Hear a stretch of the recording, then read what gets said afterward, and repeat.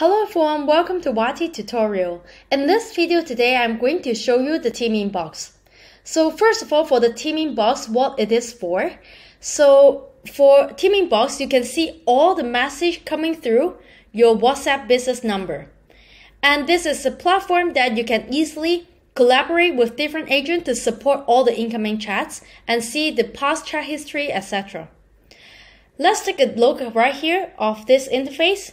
On the left, you will see the different chat that coming through.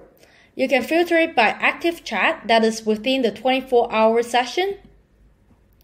And you can filter with all the chats that regardless of the time, so that will show all the chat, the outbound broadcast, unassigned chat, etc. That you can use it to filter the chat based on your needs.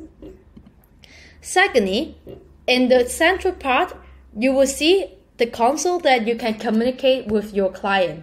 For example, if I am the client right here, that I say hi, and there's like auto reply of the WATI demo, then I can also reply and take the chat from the bot. And then I can reply to the client directly.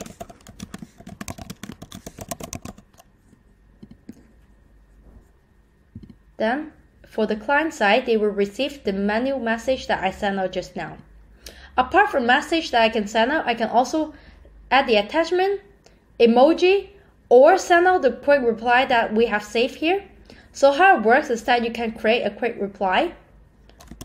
Say, welcome message by Crystal.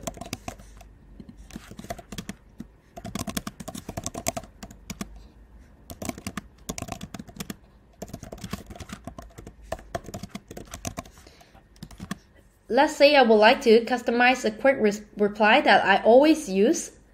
And I can also add an image or video. So let me add a WATI logo, for example, for this quick reply. Then I can save it. And I will have a new message here. If I would like to use it, then I can click this send icon to send out to the client as well. So in the future, if I would like to use the quick reply, say if people always ask about pricing, always ask about a certain product detail, then I can have this quick reply, and I can easily navigate it, search for it, and then send it to client. That will facilitate the customer support process as well. And here you will see the message that is received by the client side already.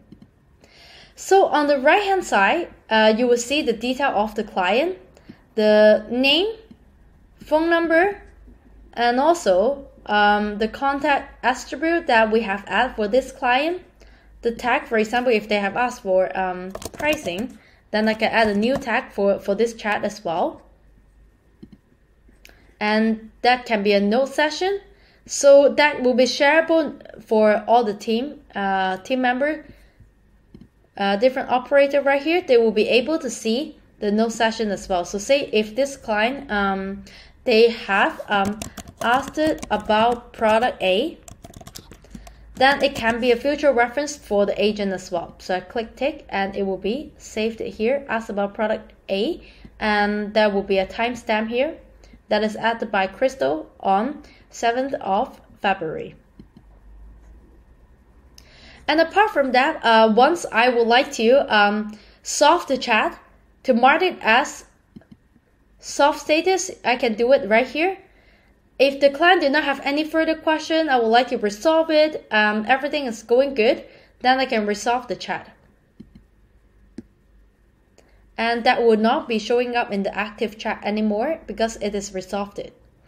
This is how you can easily use the Team Inbox to collaborate between different agents, to support your client with quick reply, and also find the client detail on the right hand side to support the client personal and the personalized method.